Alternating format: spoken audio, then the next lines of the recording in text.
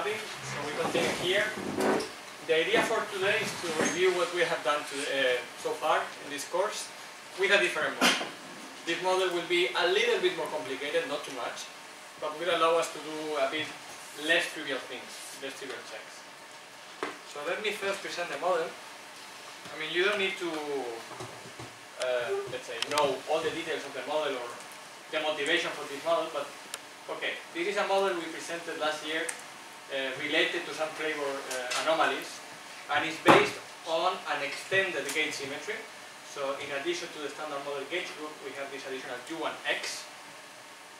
And in addition to the standard model particle content, which is uncharged under this U1X, we have some additional stuff. We have some vector-like fermions.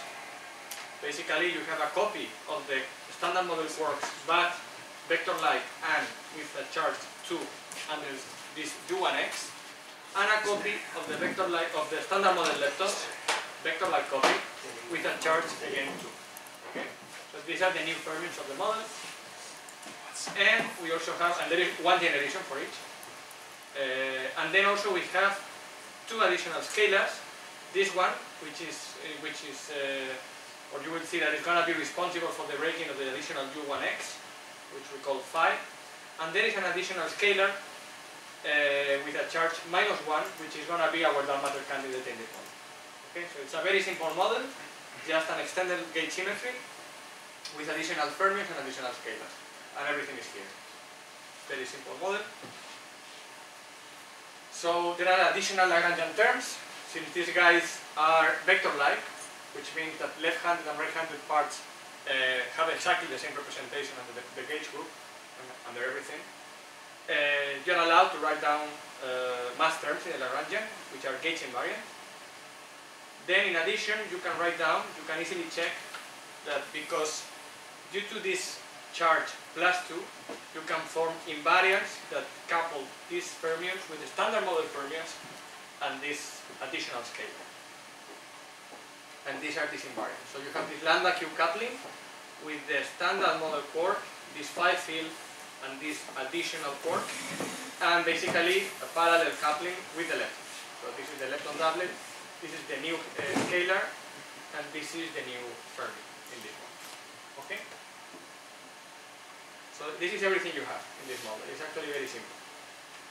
Now, symmetry breaking takes place basically, I mean, the additional U1X piece is going to be broken by this phi field, as I said already, and the standard model gauge group is going to be broken by the standard model X. Nothing special. The breaking, the spontaneous breaking of the U1X piece will give rise to a massive cell prime, as usual, and the mass of this guy will be proportional to the new gauge coupling times the bed of the new field, and a factor of 2 due to normalization. That's what it was. And finally, and this is also interesting in this model, if you write down the most complete scalar potential that you are allowed to write, you realize that there, due to the U1X symmetry, even after you break the gauge symmetry with this bed, there is a remnant Z2 symmetry. So you don't impose this Z2 symmetry, but just appears after symmetry breaking, you may say accidentally, in the Lagrangian. And this is actually very easy to see. Since the charges for these two scalars are like this, every time you have this, you need two of these guys. Because this is a 2 and this is a -1. That's why you are allowed to write down only these terms in the Lagrangian. So you have always quadratic terms in this chi field. Then even if you break the symmetry with the phi field, there will be always a Z2 symmetry that makes this chi field completely stable. Just one comment. You were saying that this is a jet prime mass because you are ignoring kinetic mixing, I guess. I'm not ignoring, but that doesn't change it. Actually, that changes. Anyway, we can talk it later. But I'm not ignoring. I will put it to 0 in the end. But it's there in the model, so you can put it different from 0 to 1. But that is also inverse, does not break Z2.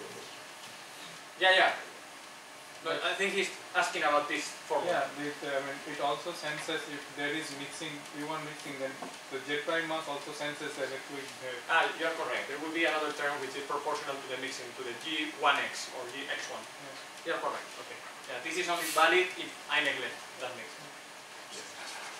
Also, it's based on the assumption that this bed will always be much larger than the others. And also the gauge coupling will be much larger, like order 1. So even if you have the mixing, this will be approximately true. But you are correct. Technically speaking, there are other terms. Okay. So this is basically the model. Very few elements. So today we are going to take this model, we are going to implement the model in SARA. It's already done and you can download the files from the website of the course. This is called DarkBS. This is the name that I gave to this model. And then we are going to compute things with Spheno, with microvegas, and with Backgraph. This is basically the plan for today. So if you have any question, any doubt, any curiosity, maybe today is going to be solved. If not, just ask me, and then we'll try to solve it. Can you show again the couplings of Phi and Chi separately? They are here. No, in the Yukawa. The Yukawa's only Phi appears in the Yukawa. Okay, the other is in there. Also, by assumption, Phi doesn't get a bed. The bed of Chi is 0, by assumption. Okay. So the set 2 is not broken. Okay. So as I said, you can download the model files for SARA from the website. So what I'm going to do now is to review these model files, to comment on the most important details of these model files, in particular the main differences with respect to the scotogenic model, so that we can understand these differences. Okay, and as I said, there is a file called DarkBS, DarkGC, that you can download from the website. Once you download it, you open it with this usual command. Okay, and then here you have the usual model files that we have typically inside. Okay, so I have to move this folder inside the model folder in SARA. So I move it to SARA models. Then let me go there.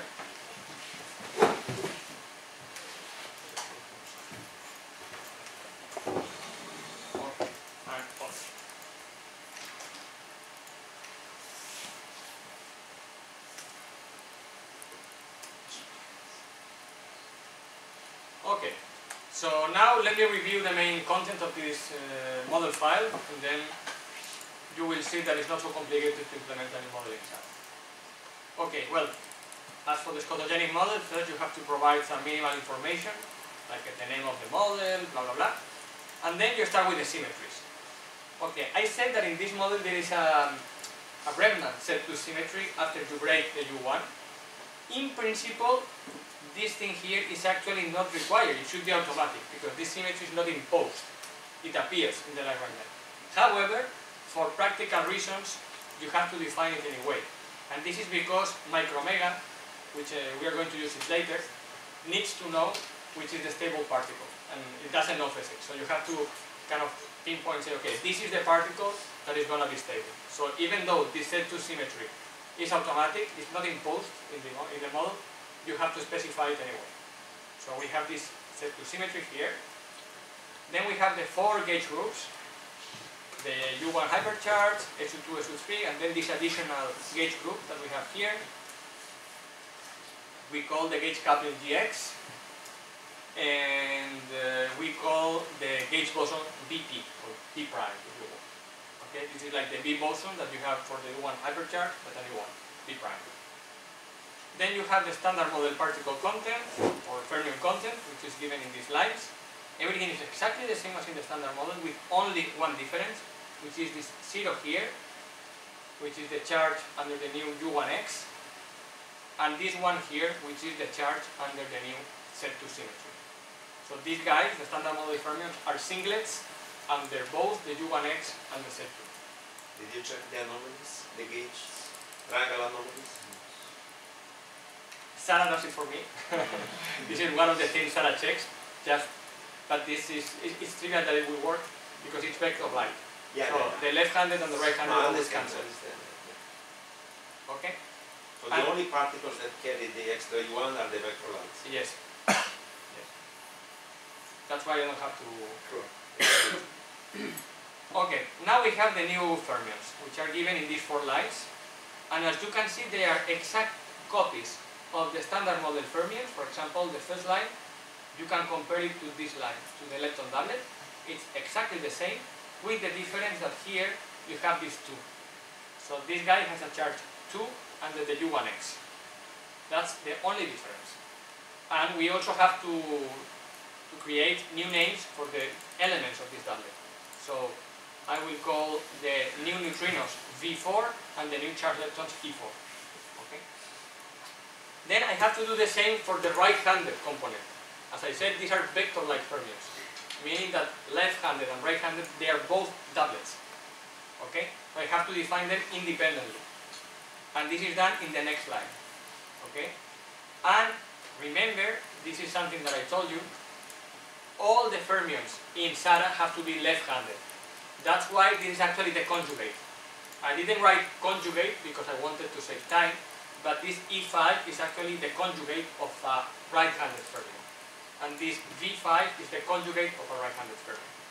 That conjugate explains why the hypercharge is 1/2 instead of -1/2, and why the U1X charge is -2 instead of 2, because this is the conjugate. But the rest is the same. It's a doublet under SU2, a singlet under SU3, and plus under the Z2. And then I basically repeated the same process but with the quarks, with the vector-like quarks, which, as you can see, are copies of the doublets in the standard model. Okay? And now the scalars, we have first the Higgs doublet, the standard model Higgs doublet. Then we have this phi field, which is a singlet under everything but the U1X. And the chi field, which is a singlet under everything but the U1X and has a minus under the Z2. So we have defined the scalars and the fermions. Now we have to define the Lagrangian. Okay, so let me put it here for you. So we have this additional Yukawas, these additional masses. So let me first show the Yukawas and the masses. So these are the standard model Yukawas. Sorry, up to here. These are the standard model Yukawas. So YD, YE, YR, exactly the same as in the scotogenic model or as in the standard model. Then we have these additional terms, MQ and ML, which are the new vector-like masses. And then we have lambda Q and lambda L, which are the new Yukawas, these two, lambda Q and lambda L. Okay, and you can see that we have used basically the same notation. Then we have to also write down the terms in the scalar potential. For the Higgs, this is simple, it's just exactly the same as in the scotogenic. So we have the Higgs squared term, and we have here, okay, you can see it better like this. You have here the lambda term, which is the quartic coupling of the Higgs. And then, in addition, we have to write these couplings here. So the new couplings that appear because of this, actually not only this coupling, because these are only restricted to the chi field, but also the coupling for the phi field. So a square mass term for the phi field, a quartic term for the phi field, and a term which is quadratic in phi and quadratic in the Higgs. So all these terms are defined here, and if you have a look, you will see that it's very simple. Okay, and this new term, which is not self-conjugate, has to be written separately. But that's it. Okay? So this way we have defined the Lagrangian. Then the next step is the mixing in the gate sector. This is exactly the same as in the scotogenic model with one little difference. Now in the neutral sector we have the WB, sorry, the B boson, the W3, and in addition the B prime. So this is what we have here. And then the mass eigenstate will be the photon, the Z, and an additional Z prime. So we have added a new state both in the gate eigenstates and in the mass eigenstates. For the charge guys there is no difference at all. So let me continue. Then we have also this H0 and phi, which get bets, and we have to decompose them in real and imaginary part as usual, exactly the same we did with the photogenic model. So we say that H0 is split into the real part, which is here, the imaginary part, which is here, and the vector. And we normalize each piece with 1 over square root of 2. And we do the same thing for the phi field, which is the new scalar that we have introduced to break the U1X symmetry. Okay? And now, this is a little bit larger than in the case of the scotogenic, but we have to define the mixins after symmetry breaking. So first we do it for the CP even scalars, so we assume that there is no CP violation, so we can mix them separately. First we do it for the CP even, so this field which is defined here is the real component of H0, and this field here is the real component of phi. So we mix them, we call the new mass eigenstates HH, and we call the mixing matrix ZH. We do exactly the same for the imaginary components, so for the CP odd scalars, sigma H and sigma P. We call the mass eigenstates AH and the mixing matrix ZA. And now we have also mixings in the fermion sector. So we do, for example, for the down quarks, we have the down quarks in the standard model and the new down quark mixed with the right-handed components to give rise to this new mass eigenstates, which later, you can see here, form Dirac fermions. So this is completely parallel to what we did in the scotogenic model. There is no difference at all. Only more fermions and more scalars. That is exactly the same process. And we are done with this model. Comments, questions? Yes. Why do you need to define the mass matrix in the pseudoscalar sector? Because there will be no physical pseudoscalar from phi and the standard model doublet. The only pseudoscalar will come from chi, right? Because everything will be written by Z and Z prime. Actually both, exactly. I mean, there is no physical state. So why do you need to define that matrix? This is true. Actually we can skip that. Yeah, this is correct.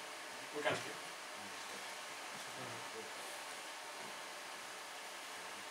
Okay. So I continue. So we are done with 5. So let me now show you some little details which also appear in the other model files, so the parameters.m and the particles.m.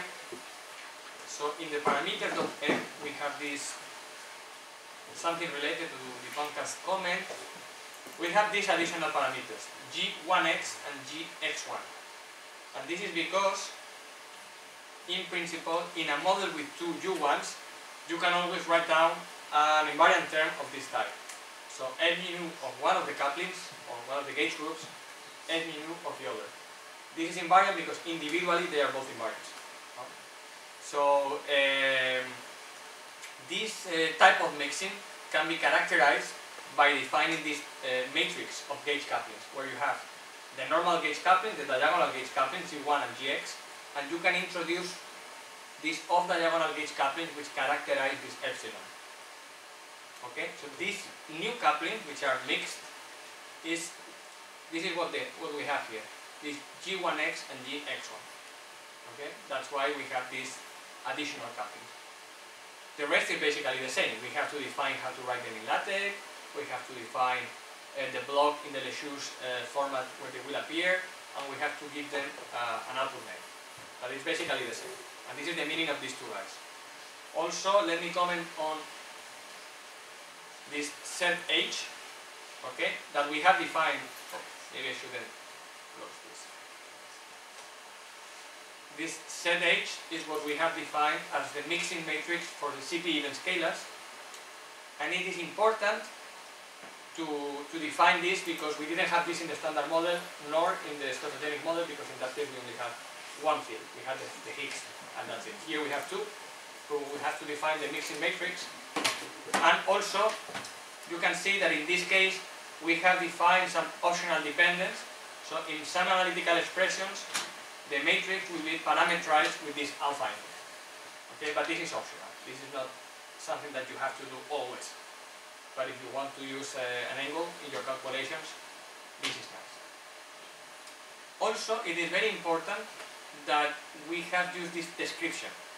I remind you that this description option, what it's telling Sarah is look for this matrix in the global definition, because this matrix might appear in some other models. Okay? There are many models with a scalar mixing matrix, like any model with more than one Higgs, basically. So in all 2 Higgs-doublet models, in all supersymmetric models, you will have this mixing matrix. So by using this description, you are telling Sarah that you have identified this matrix with that one. And this is important because there are some observables which are related to the Higgs. So identifying the Higgs is useful in Sarah. Okay? We have done the same for the pseudoscalar mixing matrix, but that was actually not necessary. And also let me show you, there is also this set, which is the mixing matrix that we have used for the neutral gauge bosons. You can see it here, set. Usually this is given by a 2x2 matrix because you have the photon and the set. Now we have 3, the photon, the set, and the set prime. So you, in addition to the Weinberg angle, or weak angle, you have this weak prime angle. So you have to parameterize the matrix with 2 angles instead of 1. Okay? But that's the only subtlety. Actually, this is again optional, this dependence.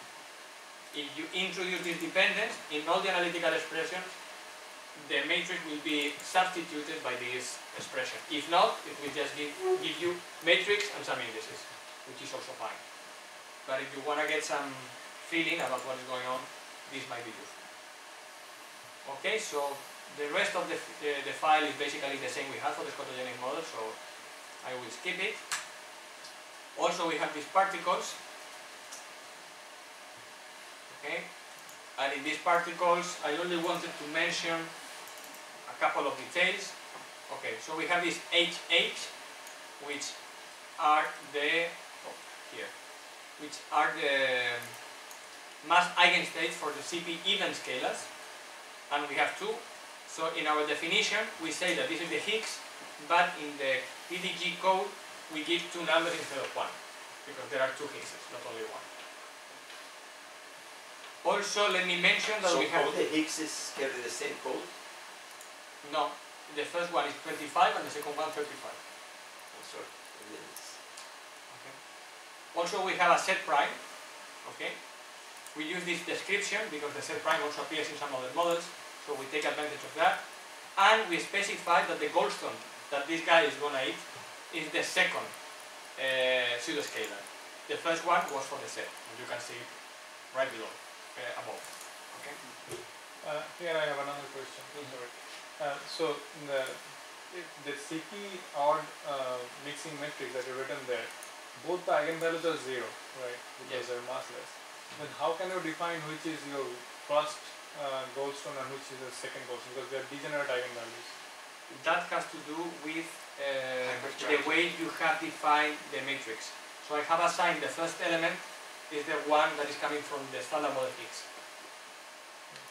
No, the hypercharges play into 2 directions in the degeneracy of space.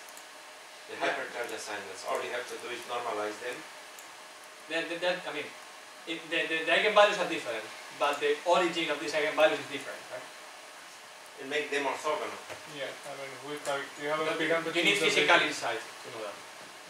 The first one will be, in this case, related to the normal Higgs, and the second one related to the new Higgs. So you know that the first one is the set and the second one is the prime. But you need some physical information to know. I mean, you know the Z longitudinal, so you just construct the orthogonal normalized combination. Yeah, but you don't need to do that. I mean, Sarah does it for you.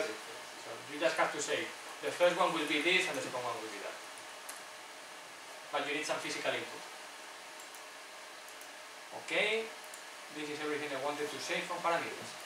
So, let's start running. So I also put this file here, sorry. This run Sarah darkvs that you can find in the website. So let me open it.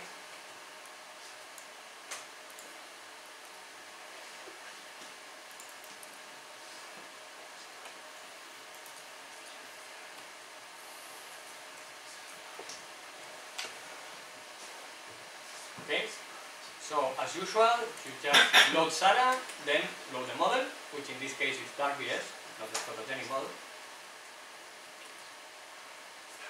Okay, you see, this was a question before, so Sarah checks for anomalies. If there is an anomaly, you get a warning. The model continues, everything is fine, but you get a warning. There is an anomaly. In this case, everything is fine. Okay, it's done. And now we can print some information on the screen, like the mass matrices for the charge leptons, which is not 3 by 3 anymore, because we have this mixing with these additional vector-like fermions, which have a mass, and mix thanks to this lambda L coupling. So you can see that everything makes sense. And this is the mixing, or the mass matrix, sorry, in the CP event sector. So this is, there is a mixing which is coming from this lambda HP, which is nothing but this, a mixed term of the type lambda HP H squared phi squared, which I didn't write here, but you can imagine, times the two beds, and that's it. Okay? Now, for the photogenic model, I show you that one can use a different command for each output that you want. For example, if you want a spheno output, we have this make spheno. If you wanted micromegas, you have this make carpet. If you wanted macrograph, make UFO, right? But there is also a command that makes everything in one step, which is this make all. Okay? So I will execute it now because it takes like 5 minutes. So I will do it, and then I will continue discussing while this is computing, because otherwise we will have to wait until it's done. Okay? So this will create at the same time all the different outputs. So macrograph, spheno, and micromegas. Okay? It takes some time, like 5 minutes or so, in my lifetime.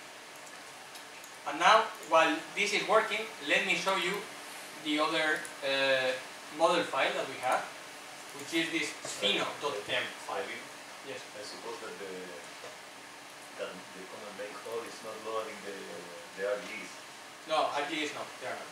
Only output, like spheno, macrograph, micromegas. Okay. And LaTeX also, LaTeX as well. And you get these LaTeX files that we saw in the first session. Okay, so let me open the spheno.m, which is the only one that we didn't mention so far. Okay, and you see that it's exactly the same that we did for the photogenic model. So this is a non-supersymmetric model, so we just have to care about low energy input. So we use exactly the same command that we used in that case. Now we have a list of parameters, which are later here below matched to the parameters of the model. We have also here a list of particles we want to calculate the decays for. And we have also here the parameters to solve the calculus. So let me make just a couple of comments on this file, because it's, as you can see, exactly the same as in the photogenic model, but there is a nice difference. The first one is that you see that now we have two different parameters to solve the calculus. This is because we have two beds. So we have two conditions in the scalar potential, and we need to select two different couplings or parameters to solve the calculus. And as I told you the first day, it is very convenient to use always quadratic terms, like square masses, because that way there will always be an analytical solution. This is important. If you don't do that, you may be in trouble. But if you do that, you are safe. And the second comment I wanted to make is that in this model there are two parameters that we didn't have in the photogenic model, which are the bev of the new phi field, what we call VP, you remember, and we have also the new gauge coupling. These are two free parameters of the model. But you know that due to this relation, the bev and the gauge coupling are related to the set prime mass. So actually, if you take these three parameters, one of them can be computed in terms of the other. What's in your opinion more physically relevant? The bev or the set prime mass? So I can imagine that if you want to do a phenomenological analysis of your model, the set prime mass will be more important for you. You want to fix the mass to some value, and then you calculate the bev. So we take advantage of that here. So we give input not for the bev, which is the fundamental parameter, but for the set prime mass. This is given here. And for the gauge coupling. And then when you initialize the fundamental parameters, you initialize the gauge coupling to what you have selected here, and you initialize the bev to what it has to be. So the set prime mass divided by 2 times the gauge coupling. So indirectly, you are giving input to the bev. But instead of doing that directly, you do it through the Z prime mass. And you can do all sorts of combinations of this type if you have some relations in your model. The important thing is that in the end, all the fundamental parameters need to have an input value. But whether you give this input value directly or with some combinations, that's not a problem. You can choose. And we have set also here, just for simplicity, the mixins in the U1 mixins to 0. But this is a choice. You could have here whatever you want. You can also have input values and choose for it. For a different point, you can choose a different value and play with it. Okay? But this is a choice. And that's it. Okay. So now Sarah is running, calculating the Spheno code. And just out of curiosity, if you put this G1x and Gx1 to be 0, the kinetic mixing, then does Z prime couple to the standard model fermions? Yes, but through fermion mixing. Yeah. I mean, this model is motivated by some flavor anomalies. So you want, in the end, to have some effects of this Z prime in the standard model fermion. Otherwise, you don't do anything. You do that with these couplings. So when this phi gets a F, the standard model fermions mix with the new fermion, with the vector-like fermions. And since these guys couple to the Z prime, indirectly you are coupling the Z prime to the standard model fermions. This is the idea behind the model. If not, if we didn't have those couplings, then, as you say, we would need the U1 mixing to have the coupling. Otherwise, they don't come. Running. We have to wait a little bit, unfortunately. Okay. Okay. In the meantime, we can already prepare the Spheno code. So once this is done, we will get Spheno code, and we would like to compile it. So we have to go to Spheno. Okay. This is exactly what we did on Tuesday. And then we have to create a new folder called dark.ps, like the model. Okay, we will copy all the Spheno files to that folder when this is done. Hope that it doesn't take too much. Okay, well, let me continue, maybe. We will first begin with this parameter point. So let me say a few words. So the gauge coupling, we are going to take it to be 1. Okay. We are going to put a Z prime at the 40 bit. Okay. And then we will select by hand this particular choice for the lambda coupling. So this is the coupling with the third generation quark, second generation quark, and third generation quark, and the same for the leptons. So you see that the Z prime will only couple indirectly through this mixing with muons, not with electrons and not with ions. And also you see that the Z prime will not couple to the first generation quarks, because we have put 0 in that coupling. Okay. Also, the vector-like fermions, we have a mass at the 1 TeV, more or less level, and these are the rest of the parameters. Also, for simplicity, some of them have been set to 0. Just, this is a choice. This is a beta form. Okay? So let's see if Sarah is finished. Yeah, this is just one example. Parameter point. It's about to finish with the Spheno.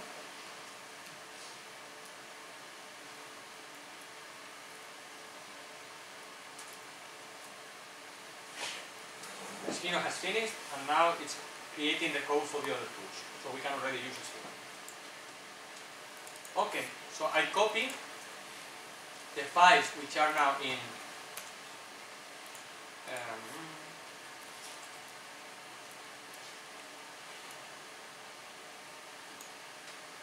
output. Now there will be dark.ps because we are executing this. Electroweak symmetry breaking, and then Spheno. We copy them to this dark.ps. Okay, and then we write the compilation command, which is make model equal dark.ps,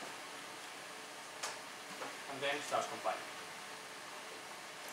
And in the meantime, this has finished. So we have already the input files for, the LaTeX files, the UFO files, which are used for MATLAB, There are some warnings, but they are not relevant, so trust me.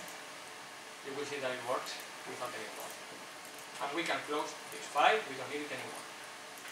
Okay. Now this is compiling.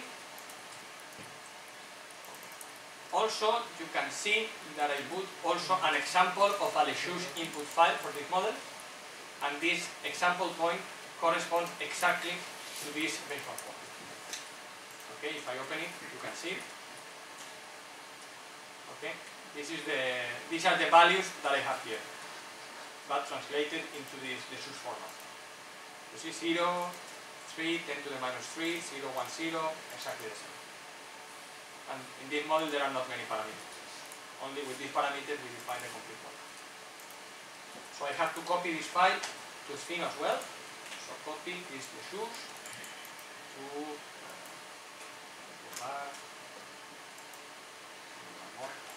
to Spino. Still compiling. When it's compiled, we can run it. We don't need this anymore.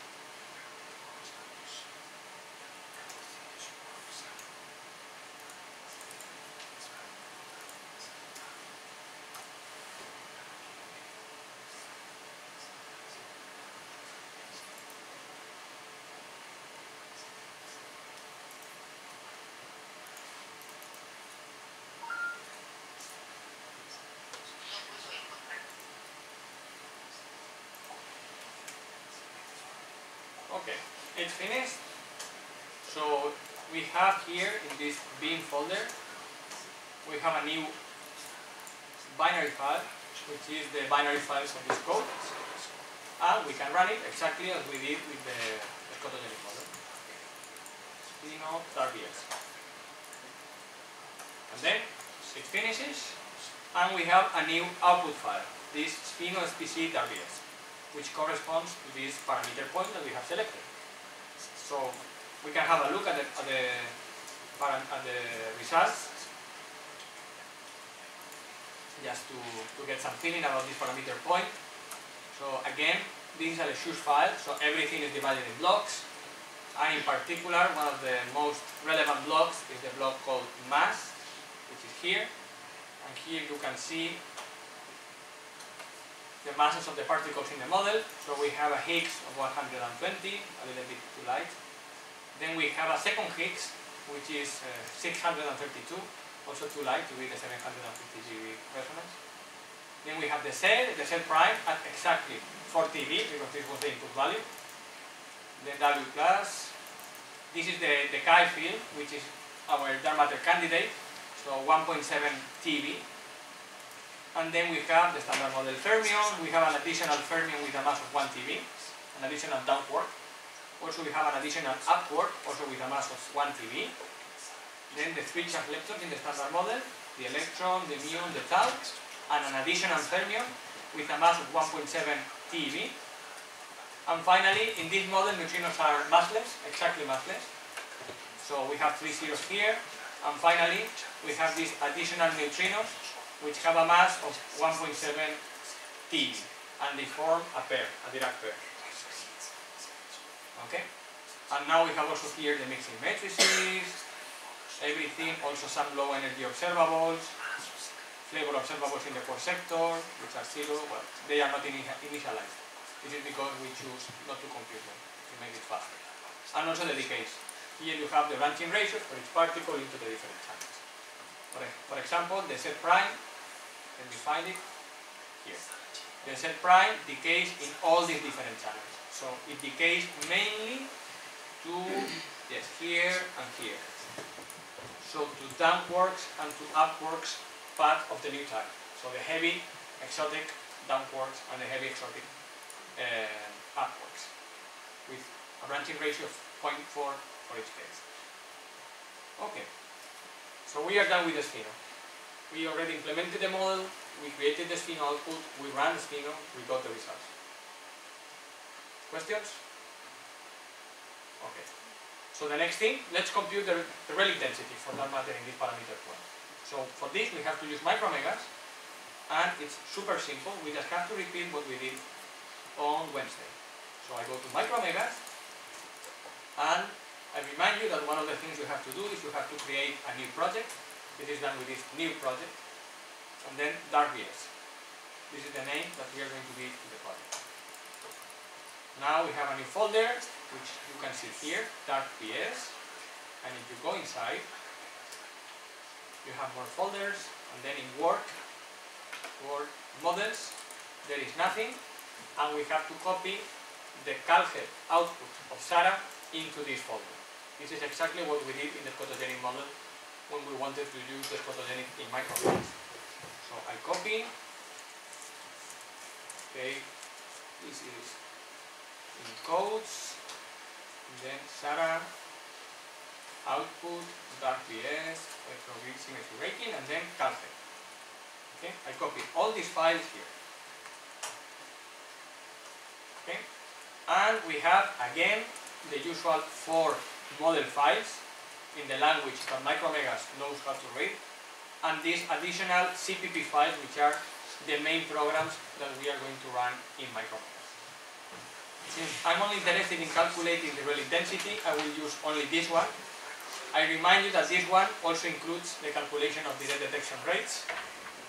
I'm just repeating exactly what I did in session 2 with Micromegas. So I take this file and I copy it, for example. I copy it here, so to the main folder in the project. So I copy Word, models, calc, omega, CPP. I copy it here.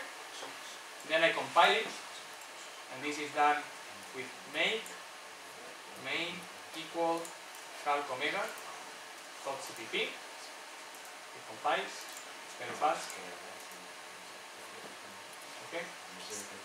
So I get a new binary file. This is the binary file to run Micromegas. And now I have to run it, but for that I need input value for the parameters, which I remind you I can take directly from the Spheno output. So the Spheno output file will be the input file for Micromegas, because again this is the same format and we can take advantage of that. So I copy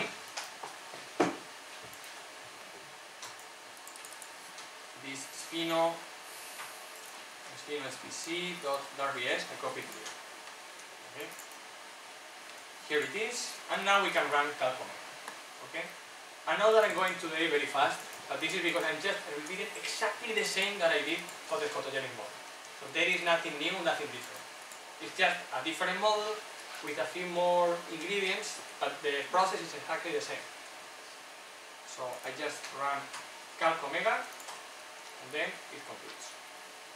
So it has identified that our dark matter particle is this chi field with a mass of 1.7 TeV, or 1,700 GeV, and then now it's computing, solving the Boltzmann equations, and calculating the relief density. It takes like 1 minute or so. Even less. Okay, so the important information is here. As usual, this is the freeze-out temperature, and most important, the omega dark matter in this point. In this case, this point would be nice because you see that the relief density is 0.1, which is more or less what the cosmological observations tell us. So this point is more or less okay regarding dark matter. Maybe a little bit too high, but not too much. And also, Micromegas tells you which are the most important channels that set the dark matter relief density, and as we expected, these are chi-chi into these down quarks and up quarks of the 4th family, so the exotic quarks. And this is because the diagrams that are mediating this annihilation cross-section are, this is scalar, so chi-chi, which is our dark matter particle, then with a Z prime, and then here you have this U4, U4, or D4, D4. And you remember that we checked that in this parameter point, the branching ratio of the Z prime into these guys is dominant. So that's why this is the channel that dominates the dark matter relief density. So everything makes sense. Okay, so I move to the next code. So we saw already how to use micromegas. We saw again how to use it because we did exactly the same. And you see that it's super simple. I mean, we just have to repeat exactly the same steps that we followed when we did it for the first time in the photogenic model. So the next code is MATGraph. So we are going to do a MATGraph simulation with this model. And today I promise that we are going to discover something. So we are going to do something a little bit more complicated than what we did for the photogenic model, because this model has something else, some more flavor, more material to play with. Okay? We are going to do this simulation here. So PP, so proton on proton, LHC physics, going into mu plus, mu minus. Okay? A mu and an anti-mu. Why am I interested in that channel? Because I know that the Z prime couples with a very large coupling to mu's. So I hope to see something related to my Z prime in that channel. Let's see if that is true. Okay, so proton, proton, mu plus, mu minus. But as I told you yesterday, if I just do that, I will pick up the process I'm interested in, which is basically, so proton, proton, with all the components of the proton, into Z prime and mu plus, mu minus. But I will also pick up all the other possible mechanisms that produce a mu plus and a mu minus. For example, I can produce a Z, a Higgs, and many other things, and they will also produce in the end a mu plus, mu minus.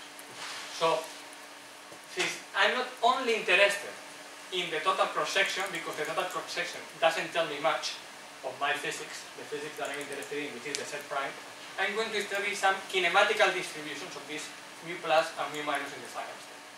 And I hope to be able to see something in these kinematical distributions that show that there is a new particle that is produced in this model. Okay? However, before I do that, I have to change something in the parameter point I was using, because, let me show you again this parameter point. In this parameter point, you remember that I said that the Z prime does not couple to the first generation quarks. And you know that the first generation quarks are the main components of the proton. The second and the third generation are less present in the proton. So I will change this to a new parameter point where I have a 1 here, because I want the Z prime to have a large coupling with the first generation quarks. I mean, if you do it with 0, there is no problem. Everything will run and you will get results, but you will see nothing. There is no physics that you can see there. So I put a 1 because I want, I'm hacking the file, or if you want the physics to get what I want. I put a 1, and also in this point the Z prime had a mass of 40 eV. Also the cross section for production of the Z prime is really low when the mass is so high. So I will put 300 GeV, which is experimentally excluded, okay, because I want to see something. Otherwise I wouldn't see anything. The cross section would be tiny, and the number of events I would need to see something in my plots would be a huge number, and my computer cannot do it. So I have this new parameter point where physics will be more transparent. So the first thing that I can do is I can go to Spheno, change the input file, so Spheno, change the Lechouche file that I use for this model with these new parameters. So I want now a Z prime with only 300 GeV, so I change it here, 300. And I want the coupling to the first generation quarks to be as large as possible. So let's say 1. You can make it even larger, but let's say 1. Okay? I save it. Then I run. Okay? And I have this new Spheno SPC .ds file that I will use later in MATGraph. Okay? This is the new parameter point that I have here. Okay. I go to MATGraph, for example here. Actually, let me do it here.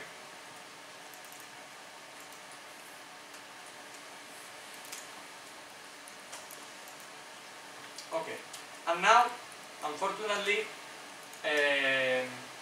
this is the first thing in the course I will not do in front of you, because it takes about half an hour. Okay, so in order to say something, I need a lot of events, because otherwise, even though the Z prime only has a 300 GeV mass, the number of events you need to see something physically is 100,000. This in my laptop takes like half an hour to run completely. So I did the simulation already, and I have the result for you. And we will analyze the result, okay? But in any case, I will show you how I will do the simulation, and then before I do the final click, I will stop, and we will analyze the results, okay? So the simulation starts by putting here the information about the model.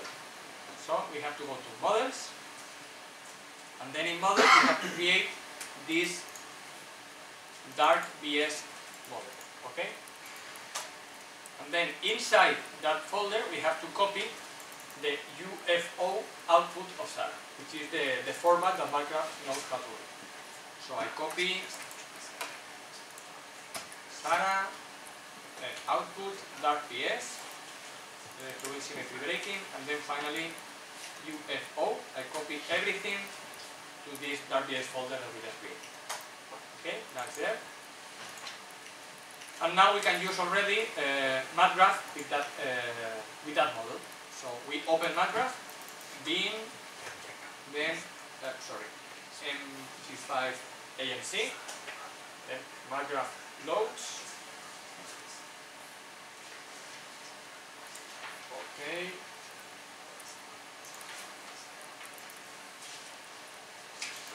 Now we are inside MatGraph. We have to load the model we are going to study. So this is done with import model, then the name of the model that we have already decided to be DartPS.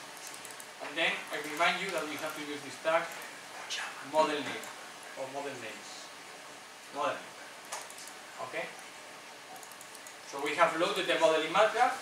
Then you have to generate the process, which in this case will be generate pp into mu plus mu minus, which is called E2 bar. These are the names that we are using for the mu minus and the mu plus. Okay? Then you have to output all this information into a new folder, following the same steps we follow. So output, and I will use scene DBS2, because one is already picked up by the one I did before. Okay, this creates a new folder, which you can see here. Okay, we have this scene DBS2 that we just created. Okay, and next you launch the process. Okay, so you launch it. You can even do launch. Okay, the simulation I did was totally complete. So it means that I did also hadronization and showering, and I did also detector response. So I simulated the whole process at the origin. So for this here, you have to select 2. Okay? If you select 0, it's the basic simulation at the partonic level. If you select 1, you include hadronization and showering, and if you select 2, you do everything, and you also do the detector simulation. Okay? Now it tells you that if you select 2, you have to select 1 as well, because you have to pass through the hadronization and showering. You say, okay, I know that. And then it tells you, okay, I'm going to start the run, but before I do that, tell me what are the parameters, what are the conditions of your simulation. And for this, there are 2 things that you have to change. The first, as I told you, you have to say 2 to change the run card. Okay? This opens this file where you can change the conditions of the simulation, the setup, if you want. And as I told you, if you do it with 10,000 events, this doesn't work. So you have to use more events. So 100,000. Okay, you save. And well, before you close, you can also take advantage that now MatGraph is waiting for you to close the file. And in the meantime, also you can do the parameters. Okay. So inside the folder, PBS2, there is this folder cards, where you have all these cards for the simulation. This is one of them. This is the run card, which is here. Okay, and there is also the param card with the parameters of your model. And then we are going to do exactly what we did yesterday. We are going to copy the output of Avelino as input here. So I copy. Let me go back. The Avelino output. Spino SPC RBS, and I copy it here and have to rename it as param. Okay, I have to give it exactly the same name that it has here. Okay, so now we can close this, and now here I would say, oh, I'm done, and then the simulation would start. Okay, this is what I would do if I wanted to do the simulation. However, now I cannot do it because otherwise it would take half an hour, and also the laptop would be collapsed until it finishes. Okay, because it's a lot of information, 100,000. Maybe with a normal computer, I mean a desktop, it works better. Okay. Okay, so let me show you the result. Okay, suppose you did, yes, I'm done. Okay, actually I should say probably cancel. No? I don't know how to cancel. How can I cancel this? Maybe Control C? Yeah. Yes, Control C works always. Okay. So here in MathGraph I have this folder that I did this morning, basically by doing what I did, but doing the last step. Okay. And inside we have basically the same, but in addition we have these events. Okay. In the events folder we have, well, we also have another folder which is called run 1. So let's go to run 1. This is the run that I did this morning. So all the output of this simulation is saved in these different files. Each file corresponds to the output at each different step in the simulation. So for example, the unweight events is this file is the file that appears when you finish the partonic level simulation. The PTIA, no sorry, not this one, these PTIA events, these files are produced when you finish the second step, and the PGS events is the file that appears when you finish the last step. So this is the most complete file that you have here. Now if you open it, which I won't do because it would take a lot of memory, you would see that you have the information for all the events. So each random event that you have generated has information about the particles in the final state, the energies, the different rapidities, blah blah blah, direction, all the information about the process. So now we have to read that information, make some plots, and see whether we can discover a new particle or not. Okay? And for this, I think I told you this already yesterday, you can do it by yourself, because I mean these files can be read in Fortran, in C++, in root, in many different languages, and then you can do your own code. But it is also useful to use something that people have developed that is called math analysis. Okay, this math analysis is a code independent to MathGraph. I mean, this is done even by other people, which is used to read the output of MathGraph. Okay, with math analysis, you don't have to do this programming to read these files. They did it for you. It's super nice. I really like this code. And like MathGraph, it's in Python, so you just have to untar and use. You don't need to compile anything. But you need root, so you need to have root installed in your computer. Otherwise, it doesn't work. So just untar, and then. Okay. Sorry, one question before you go on. All the information on the detector is already there in MathGraph, I guess. But The parameters of the detector. yeah. You can change that. It's one of the cards. Okay. In one of the cards, let me show you. Actually, you can select whether you want to use Atlas or CMS. Okay. And if you do that, you select the standard parameters of Atlas and the standard parameters of CMS. Okay, so it's by default there. Okay. But you can also, I think I used Atlas because Atlas is the one by default. Okay. Which is nice because people here at IFIC working out. But you can also play with that. For example, you can say, okay, I want the efficiency of my detector in this energy to be this, which is slightly different from the one they give in the paper, for example. But then you have to know what you're doing. Yeah. Because this information is complicated. But it's true. I mean, let me show you very quickly. So it's in the cards.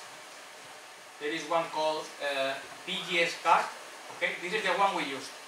Okay, and there are two templates, Atlas and CMS. So you just have to copy one of them and rename it as PGS card. Okay, and if you open it, you see that it's, I mean, you can even understand what it means. But okay, so the eta cells in the calorimeter, 320. It's obvious, right? But, okay, and all these numbers, and you can change all of them and do the simulation with different numbers. Okay. So with this you can even do predictions, no? Like, okay, if the LHC improves in such a way, blah, blah, blah, I don't know, my process will look like this. If it doesn't improve, it will look like... Okay, so now we can just read the results and see whether we discover a particle or not.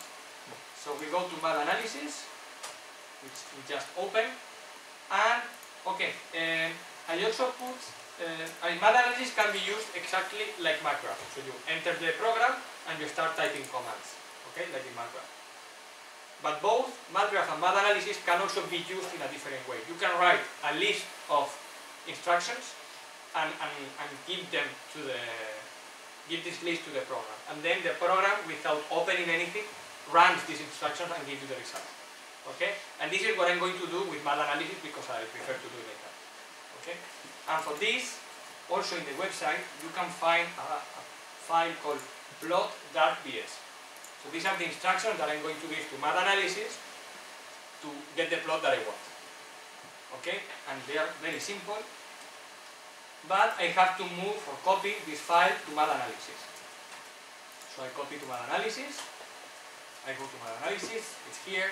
So let me show you the file. It's very simple also. And this is one thing that I really like about math analysis, that with very little information it can do a lot of things.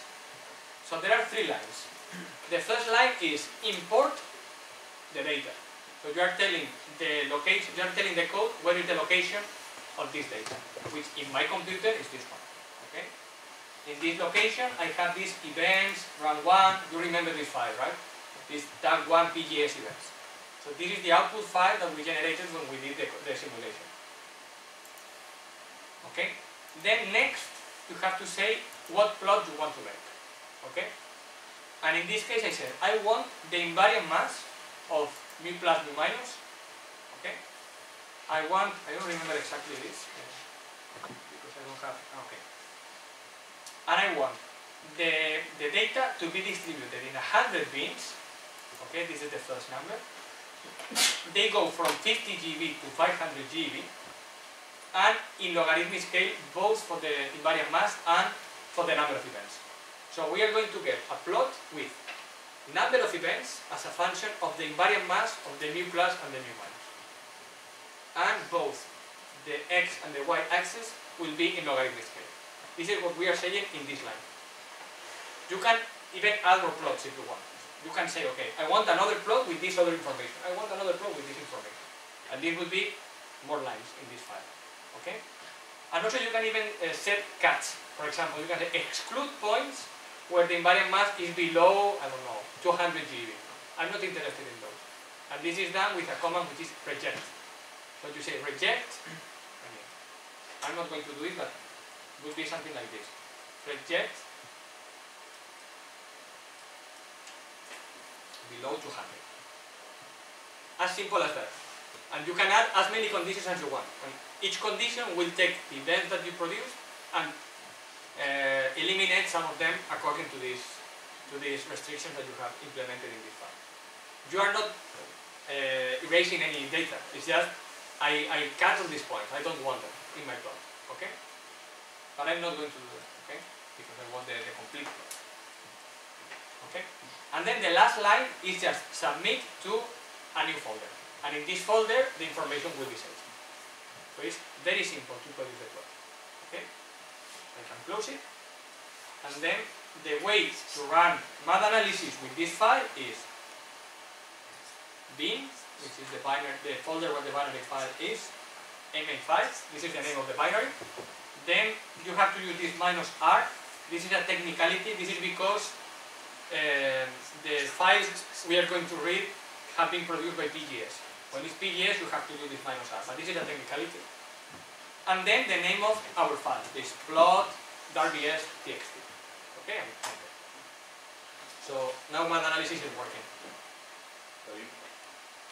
Do you know how the integrated version of math analysis works with inside MATLAB? I know you can do it inside MATLAB, but I don't like it, to be honest, because I like to analyze the data independently. So I never used it. I don't know. You can also use math analysis inside MATLAB. You have to install the additional piece and things like that. Okay, now always there is a question: how many cores you want to use in the calculation? So by default you say all of them and that's it. And maybe you have a computer with 100 cores and some of them are used by some astrophysical simulation and you don't want to use it. This is up to you. And now it takes some time. It's actually a little bit slow, but okay, in the end it works.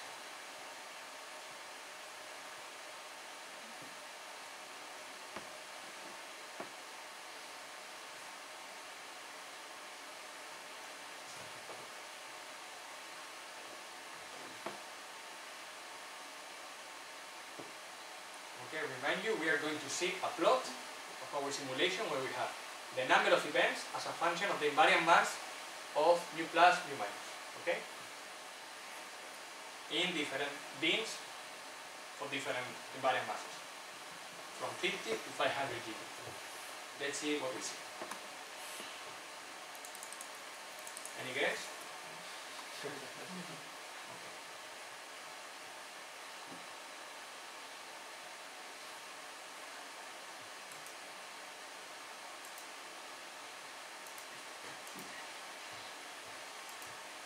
Okay, it finished. Now you see that there is a new folder called Darby's plot because we have saved our results in this folder. And here you have the results in different formats in LaTeX. You have it in LaTeX, you have it in PDF, in HTML, so you can open it in many different ways. And you can also do it from math analysis, and I will do it from math analysis. You can say open, and then plot, Darby's plot, and then let's say PDF. Okay, I will open the PDF that has been generated. You can also do it like with Acroread, okay, independently, I mean, from here. But also you can do it from inside math analysis. And this has been just created by math analysis. This is the result of our simulation. Okay, so generated by Avelino. Okay, basically 1 minute ago, half a minute ago. Okay, this is the people that did math analysis, so they won merit for that. Okay, and this is the result. So you have some information about your commands, the commands you used, the configuration of the system, blah blah blah, and then information about the data sets, how many events you had,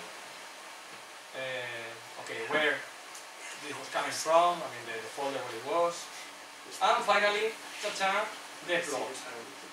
This is our plot.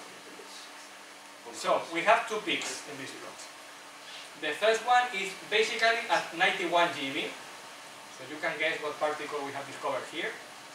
And there is another peak, not that large, but another peak at exactly, you can see the labels, at exactly 300 GeV.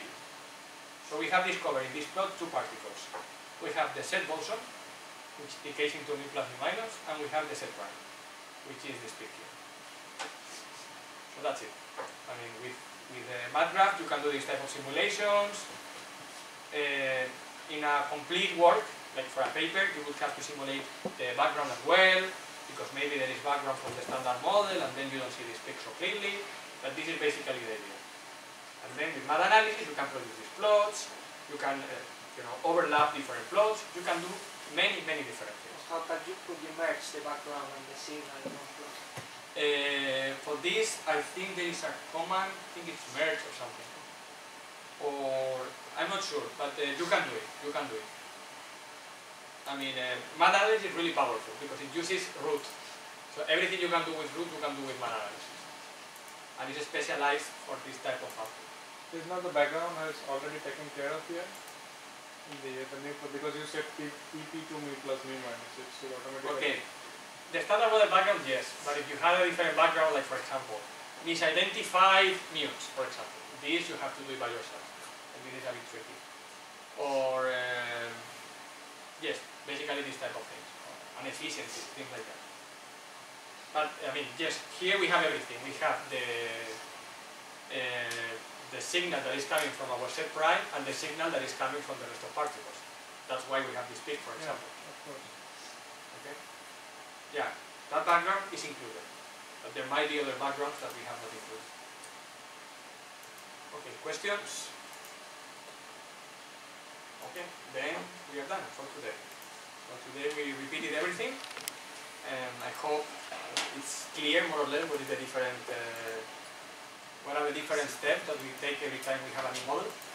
Tomorrow, which is the last session, first I will talk a little bit, not much, about something called flavor kit, which is a tool that is somehow integrated in SARA. It's part of SARA, that is used to calculate flavor observables. But I will just give you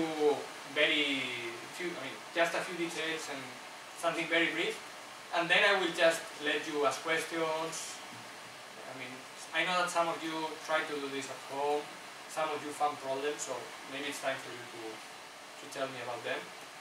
And if there are no problems, we just say goodbye. Okay, okay, that's it. See you tomorrow.